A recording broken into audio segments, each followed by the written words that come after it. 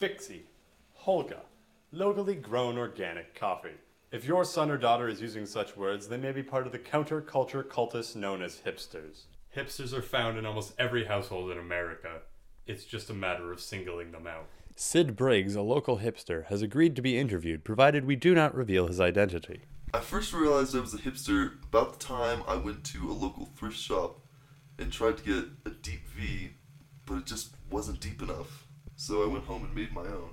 What started you on this path to hipsterism? Well, when I was about 8, my parents took me to a museum, and I got touched by Dali and George O'Keeffe. Be wary of entering locally owned organic coffee shops, as they are one of the largest meeting grounds for hipsters. Often you'll find them working on their MacBooks, writing screenplays, or perhaps a little diddly for an upcoming poetry slam. And God forbid you get stuck behind someone who wants some flour in their coffee!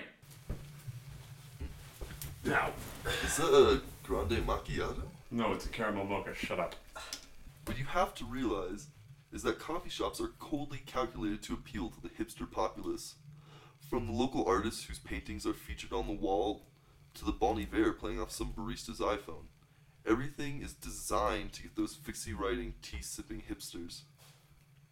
You start out ordering a plain coffee, but soon enough, you're ordering a venti caramel macchiato every day and taking pictures of it with your Holga. Hipsters love their Holgas. Parks such as this one are fan favorites for those taking pictures. Unsuspecting